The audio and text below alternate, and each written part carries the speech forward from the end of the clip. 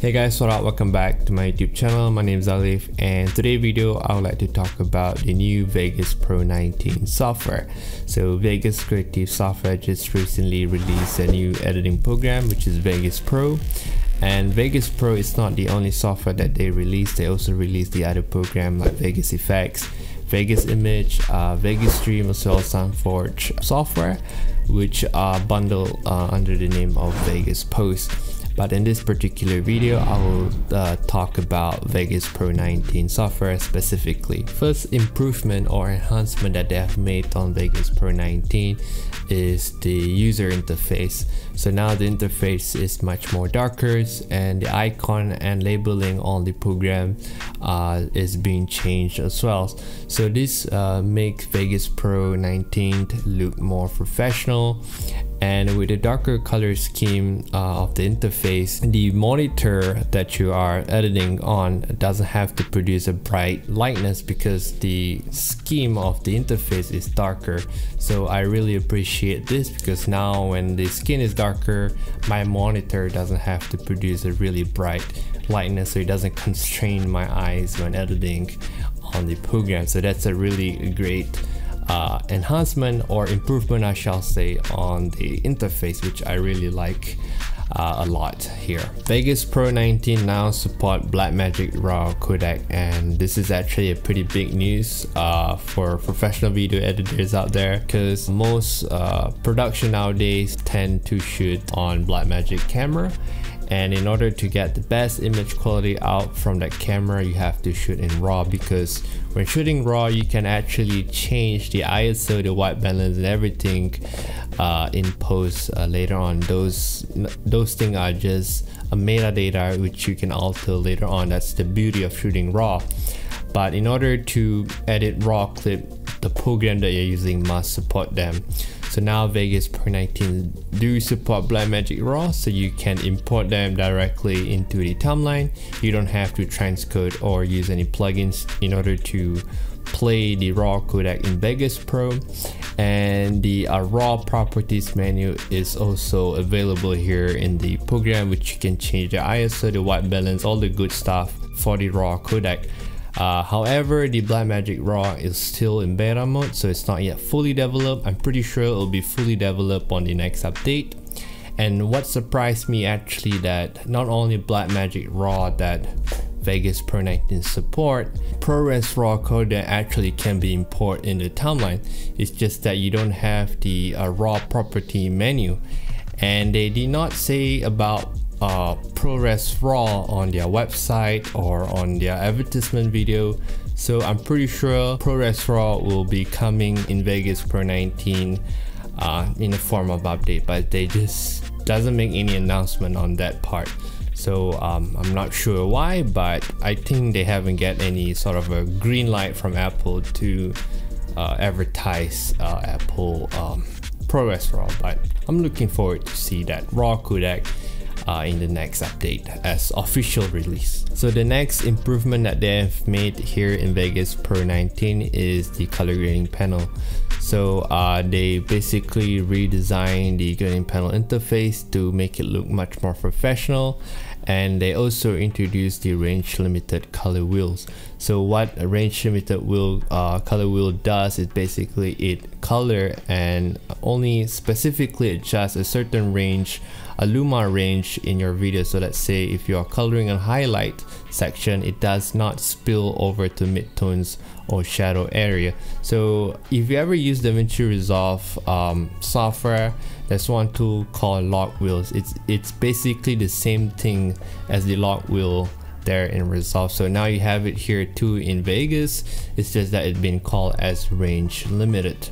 Beside range limited wheel, they also improved the color wheel, because in the color wheel, if you pay attention on the lift and gain, there is a color picker. So you can pick a black and white point in your video to white balance by using the color wheel.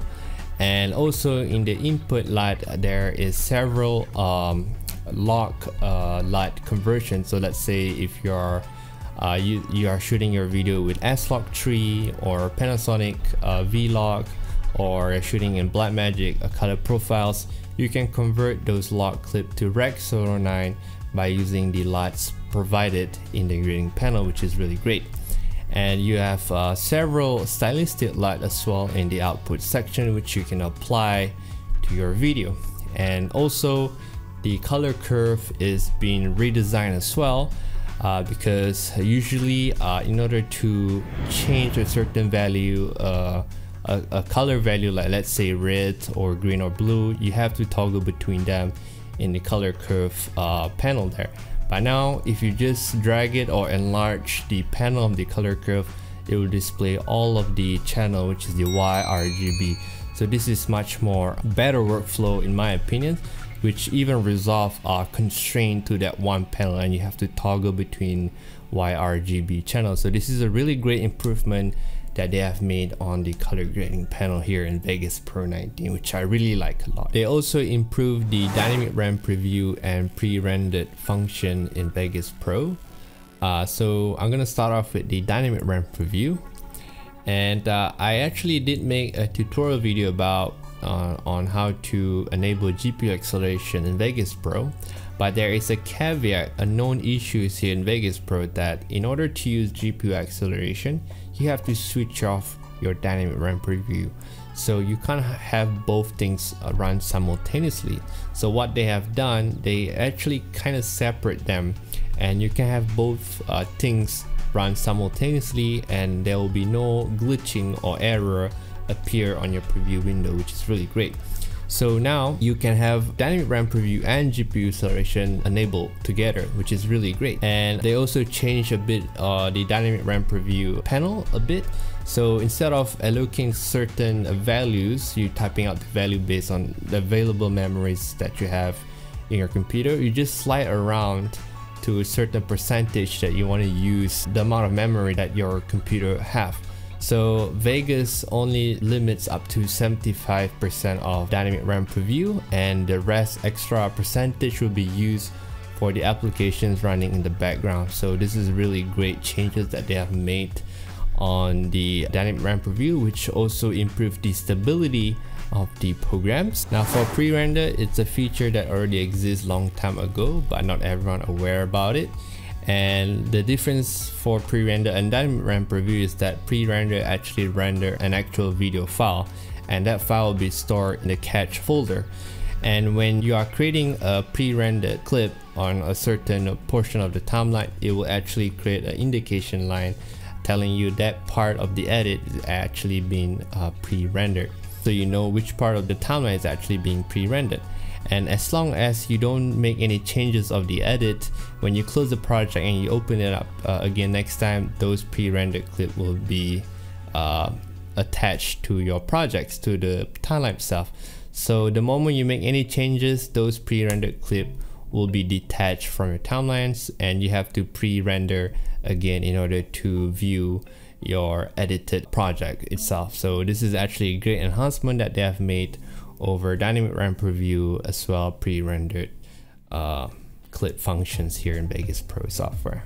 So the new thing that they add here in Vegas Pro 19 is adjustment track, and with adjustment track you can add any effects on this track and it will affect video below it. It's very similar to adjustment layer that you often see on other software. And actually adjustment track kind of system here in the timeline already exists in Vegas Pro since Sony era. It's just that no one know about the existence. It's actually the same video track. You have to switch it into adjustment track. So now what they have done, they make the track more obvious by relabeling it as adjustment track rather than video track. And the cool part is that the composite envelope now in the adjustment track can control the intensity of the effects applied on the adjustment track, which is not possible on older version of Vegas Pro. Now they make it possible, which is pretty neat in my opinion. The next improvement that they have made on the program is the project nodes. So the project nodes will synchronize with the playhead in the timelines. So for example, when you're doing your edits and this part of the timeline, you want to add a notes. So when you add a note, that note is actually sync with the playhead. So you can add all the necessary notes, like maybe fix the frame, add a black bar, or change the color, etc. on that notes for you to basically read what you need to changes on this part. And that note again, like I said, sync with the playheads. So let's say the next time when you done your other edits in the timeline and you read the notes and you want to see which this notes is referring to, you can press jump to time code, and that will automatically brought the playhead to the positions of the edits which the notes is referring to. And this is really great, and I really like this function a lot. So this is actually a great improvement that they have made on the project notes. They also add the text scene and split functions, where you can actually right click on edited clips that have hard cuts and crossfade, and Vegas Pro will analyze the video and make a cut based on the video cutting point, which is similar function in DaVinci Resolve. So it comes in a way of OFX plugin, or you can just right click onto the video, and surprisingly the scene detect function does a pretty great job in cutting the clip based on the video cut points, which is really great. Next we have the most cool feature in my opinion in Vegas Pro 19. I think this is the highlight of the feature, I shall say, the things that I really like a lot, which is the text to speech tool. By the name of itself, you can write anything you want, and you can create an audio file from the things that you have written there in the box. And the coolest part here is that you can actually translate to any language you pick, and it will generate an audio file based on the language that you have picked. And it sounds very natural to the language. So for example, if I pick Bahasa Melayu and generate an audio file, it sounds like it was an actual Malay speaker, which is really mind-blowing. Hello guys! Saya menguji Vegas Pro text baru untuk alat pertuturan. So the next thing that they have improved on Vegas Pro 19 is the Vegas Hub itself. And for those who don't know what is Vegas Hub is all about, it's basically a cloud service. And you can actually upload a video and a photo from your smartphone device, doesn't matter iOS or Android, to the Vegas Hub app in your smartphones, and it will transfer to your Vegas Pro software. You can actually sync them, and from the Hub Explorer here in Vegas Pro, you can simply drag and drop those uploaded clip into the timeline of Vegas Pro. That's pretty cool, and I did make a video about it previously because Hub was introduced on the Vegas Pro 18, so they enhanced it a bit more here in Vegas Pro 19. And beside Vegas Hub, they also introduced Vegas Content, which is sort of stock video provider, I shall say. So you can download stock video as well musics, which coming from Storyblocks, and all of that done internally within the Vegas Pro program. So Vegas Hub is exclusive for those who subscribe to Vegas 365. So this includes text-to-speech tool.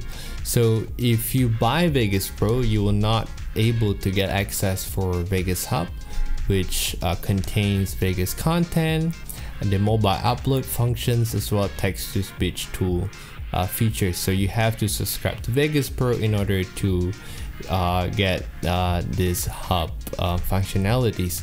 Right, so since we're talking about subscriptions, let's talk about the pricing. So Vegas Creative Software released 3 types of Vegas. One is Vegas Edit, and then we have Vegas Pro and Vegas Post. So Vegas Edit is purely the Vegas Pro software, and you can either buy it for around $250 or subscribe to it monthly or annually if you wish to. If you subscribe to it, let's say monthly, the price, if I was not mistaken, below $20, but annually will be much more cheaper because you're subscribing for 12 months straight. And then we have the Vegas Pro, which is the professional version a bit more. So you have Vegas Pro software itself, you have Vegas Stream, as well as SoundForge audio editing software. So there will be 3 software came along in Vegas Pro, and if you decided to buy, it will cost you roughly about $400. And again, if you subscribe, the price range will be around 20 to 30 US dollar. It depends which kind of subscription you pay, either monthly or annually. And then finally we have Vegas Post, which have all of the program. You have the Vegas Pro, Vegas Effects, Vegas Image, Vegas Stream, as well as SoundForge, and all of that will cost you, if I'm not mistaken, around 600 US dollar if you decided to buy it. Or again, you can subscribe monthly or annually, which the price will be ranging around 30 to 50 US dollar. I'm not sure about the subscriptions, but that's the range value. So it doesn't matter if you pick Vegas Edit or Vegas Pro or Vegas Post. If you subscribe to any of three of them, you'll get the features to Vegas Hub, which is Vegas Hub are exclusive for those who subscribe monthly or annually to Vegas software. Alright, and if you buy the program, you don't have the access to Vegas Hub. So that's the pros and cons of either buying or subscribing. But it doesn't matter if you buy or subscribe, because you still get an update for the program itself. So is that all in Vegas Pro 19? No, not really, because the product owner of the software did mention that whatever you're seeing now in Vegas Pro 19 is only the beginning. So meaning that there'll be more features will be added to Vegas Pro 19 constantly in the form of updates. So I'm really looking forward to watch the new features and improvement that they will make on the software. And also, I would like to tell you guys that Vegas Pro 19 will be the last version of Vegas Pro that will be labeled as 19. And maybe next time in the future, there'll be no more Vegas Pro 20, Vegas Pro 21. It will be just Vegas Pro. So starting from now on, you guys would want to refer this program as Vegas Pro instead of Sony Vegas, which is completely wrong, or Vegas Pro 19 or 20. It's just Vegas Pro starting right now, I shall say, because there'll be no more Vegas Pro 20 in the future. Alright, so that's all the features that they added here in Vegas Pro software at the moment, and I really like what they have done on the program, and I actually looking forward for the updates that will actually release in the future. So if you like my video, please leave some thumbs up, and please stay tuned because I'll be releasing more tutorial videos related to Vegas Pro in the future. So thank you guys for watching, and see you guys next time. Bye bye.